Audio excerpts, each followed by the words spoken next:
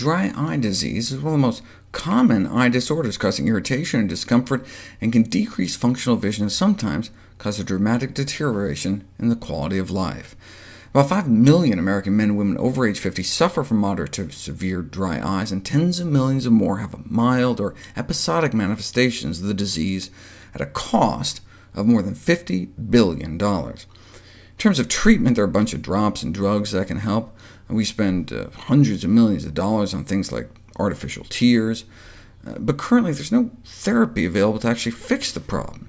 If drugs don't work, doctors can try plugging up the outflow tear ducts, but that can cause complications, such as plugs migrating and eroding into the face, requiring surgical removal, or surgeons can just go and cauterize or stitch up the ducts in the first place.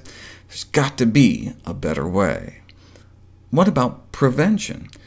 Well, dry eyes can be caused by LASIK surgery, affecting about 20 to 40% 6 months after the operation. With a million LASIK procedures performed annually, that's a lot of people, and sometimes the long-term symptoms can be severe and disabling. There's a long list of drugs that can do it: antihistamines, decongestants, nearly all the antidepressants, anticonvulsants, antipsychotics, anti-Parkinson's drugs, beta blockers, hormone replacement therapy, as well as a few herbal preparations. In the developing world, vitamin A deficiency can start out as dry eyes and then progress to become the leading cause of preventable childhood blindness. Vitamin A deficiency is almost never seen in the developed world unless you do it intentionally. There was a report in the 60s of a guy who deliberately ate a vitamin A deficient diet, living off of bread and lime juice for 5 years, and his eyes turned into this.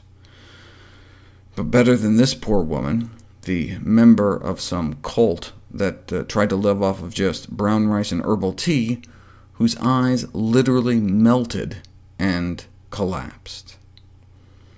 There are also a couple case reports of autistic children who refused to eat anything but French fries or bacon, blueberry muffins, and Kool-Aid, and got vitamin A deficient.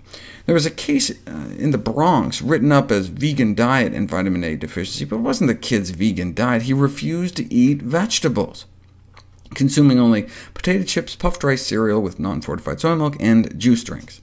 His parents lacked the skill in overcoming the child's tendency to avoid fruits and vegetables. A plant-based diet may actually be the best thing for patients with dry eye disease, those who wear contact lenses, and those who wish to maximize their tear secretions. People with dry eye should be advised to lower protein, total fat, and cholesterol intake, and increase complex carbohydrates. Increase vitamin A content by eating red, orange, yellow, and dark green leafy vegetables, increasing zinc and folate by eating whole grains, beans, and raw vegetables, especially spinach.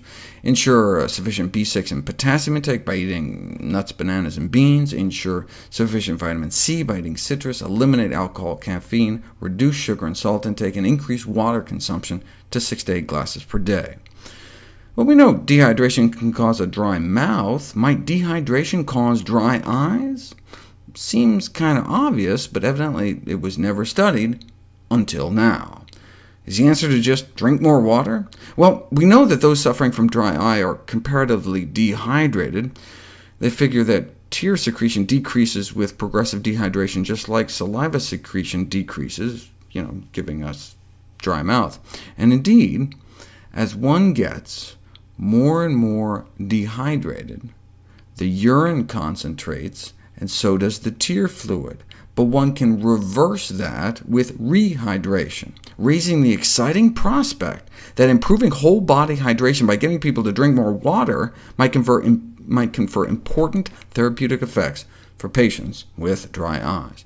The researchers recommend 8 cups of water a day for women and 10 cups a day for men.